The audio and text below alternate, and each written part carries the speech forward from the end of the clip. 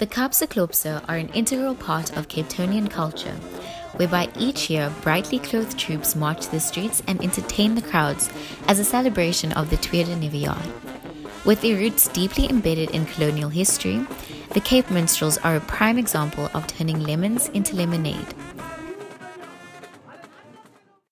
The tradition of Tweede Nuwe Jaar was established by the slaves of the Cape more than a century ago, dating back to 1907.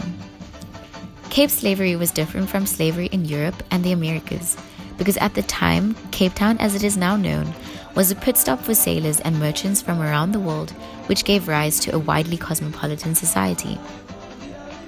This diversity led to a multicultural slave population, majority of which came from Northern Africa and Asia.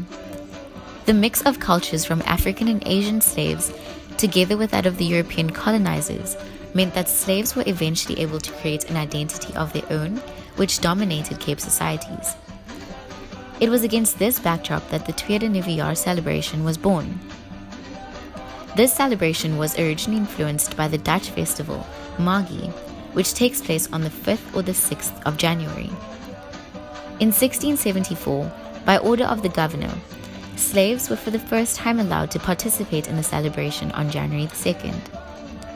They refrained from work and were offered clothing and tobacco. Furthermore, farmers would travel from inland with their slaves to spend time with relatives in the city. This formed the foundation on which Tweede Nuwe Jaar was developed.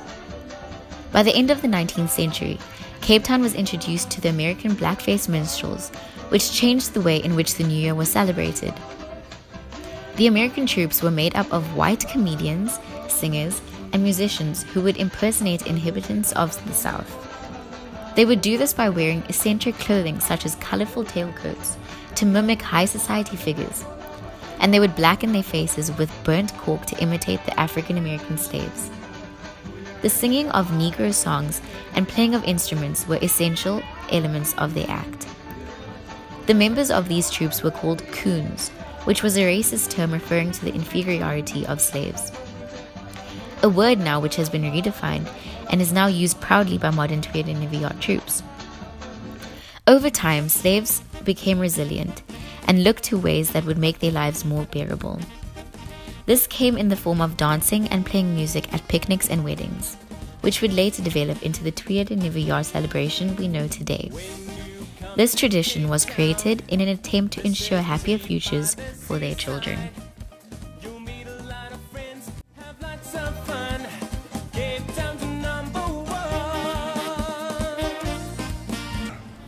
Clubs is fun.